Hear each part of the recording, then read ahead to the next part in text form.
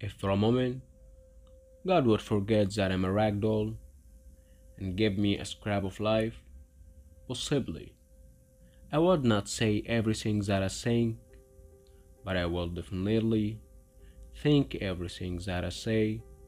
I would value things not for how much they are worth, but rather for what they mean.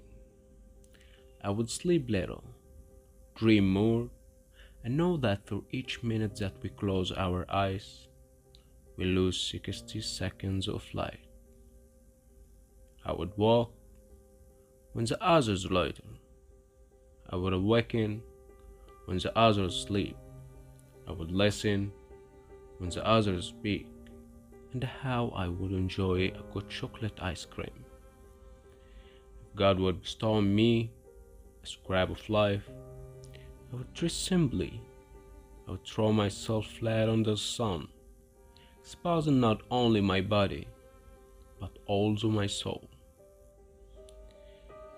I wouldn't let a single day go by without saying to people I love that I love them. I would convince each woman or man that they are my favorites, and I would live in love with love. I would prove to the men how mistaken they are in thinking that they no longer fall in love when they grow old, not knowing that they grow old when they stop falling in love. To a child, I would give wings, but I would let him learn how to fly by himself. To the old, I would teach that death comes not with old age, but with forgetting. I have learned so much from you men. I have learned that everybody wants to live at the top of the mountain, without realizing that true happiness lies in the way we climb the slope. I have learned that when a newborn first squeezes his father's finger in his tiny fist, he has caught him forever.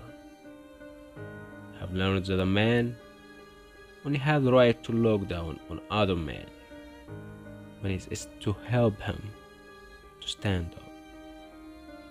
I have learned so many things from you, but in the end, most of it will be no use, because when they put me inside that suitcase, unfortunately,